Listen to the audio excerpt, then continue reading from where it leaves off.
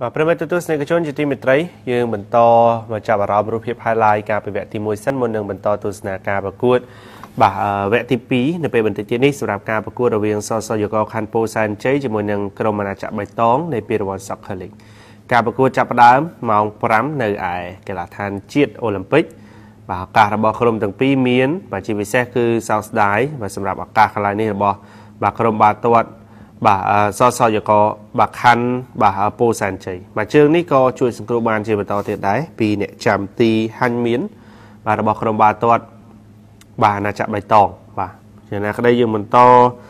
ទៅមើលបាទកន្លែងនេះ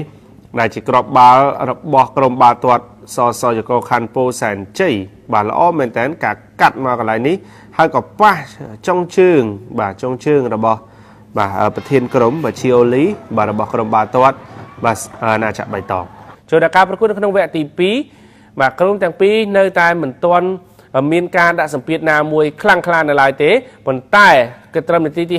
63 ខ្សែបំរើមូតណាសៀតបាទបានតែតមកក្បាលបញ្ចូលទីពីការបញ្ជូនយ៉ាងល្អបាល់ជ្រុងរបស់រស់ស៊ីរដ្ឋា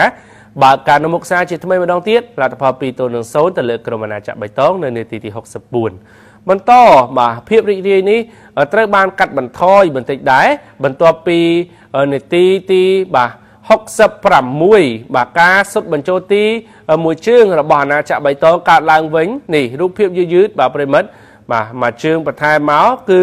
បាទអាណាចក្របៃតងគេតាមពីក្រោយវិញ1-2ធ្វើឲ្យភាពរីករាយរបស់ ស.ស.យ.ក ខណ្ឌពោធិ៍សែនជ័យត្រូវបានកាត់បន្ថយបន្តិចដែរយ៉ាងណាក៏ដោយការតែបញ្ចូលទីនៅនាទីទី 84 ត្រង់នេះបង្កើនក្តីសង្ឃឹមកាន់តែច្រើនបាទសម្រាប់បាទក្រុមបាល់ទាត់ ស.ស.យ.ក ខណ្ឌពោធិ៍សែនជ័យក្នុងលទ្ធផល